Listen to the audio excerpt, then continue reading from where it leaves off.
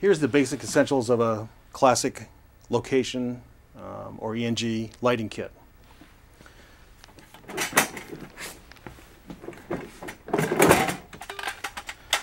Here we have an ARRI open face, typically anywhere from 650 to 1,000 watts.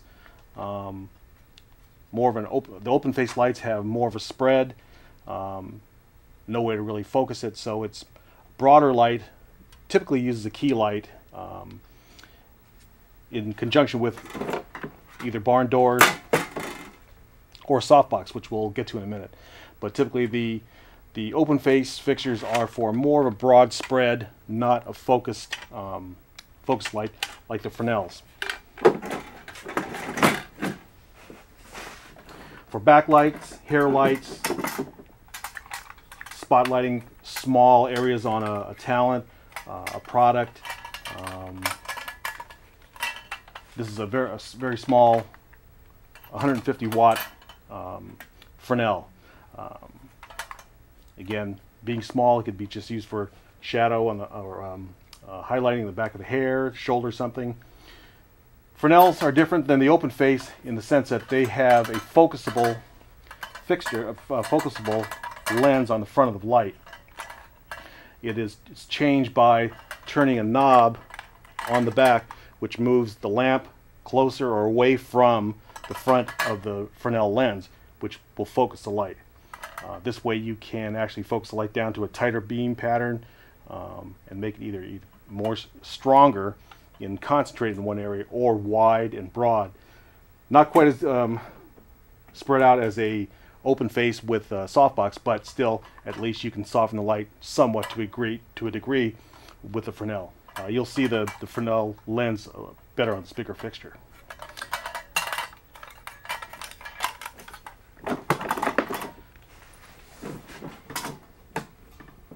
A 650 watt fixture, again a Fresnel,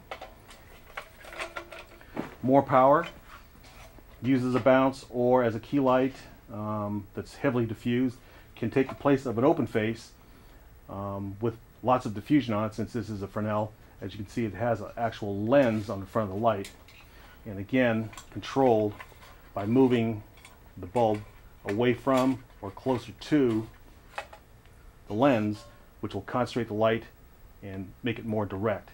Again, these are used with barn doors, soft boxes, straight diffusion.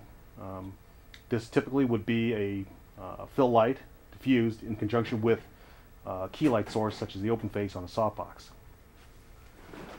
Some of the lighting controls typically used with Fresnels and open faces are softboxes. Softboxes that collapse down, and when they're in their open state and usable state, they're in that shape.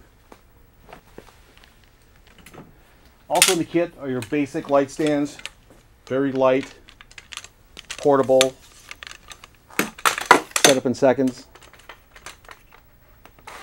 but yet extremely strong. Virtually most lights can fit on this, can be mounted anywhere, moved around. Again, very compact, very collapsible. 3 or 4 will fit in the case this size.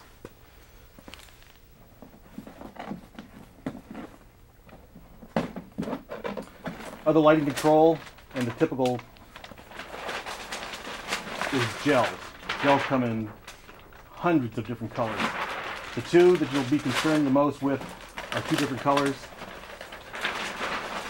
which is CTB and CTO.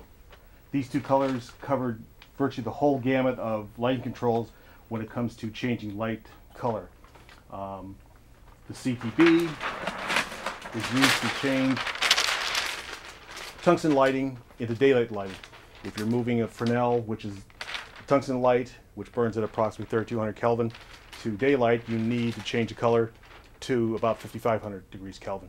And by changing it with full blue, brings that to the correct color temperature so that it's balanced with sunlight. The opposite is true if you're using daylight and you're bringing it indoors to use with tungsten fixtures.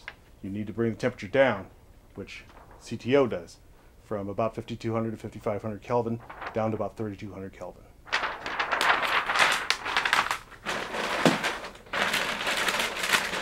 A way to change lighting intensity without changing the color is to use scrims. This is a single scrim, this is a double scrim. This changes the intensity of the light, but doesn't change the color temperature of the light.